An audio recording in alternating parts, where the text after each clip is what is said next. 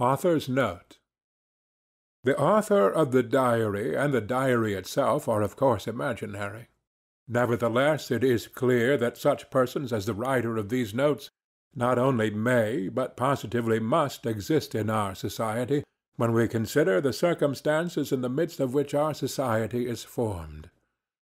I have tried to expose to the view of the public more distinctly than is commonly done one of the characters of the recent past. He is one of the representatives of a generation still living.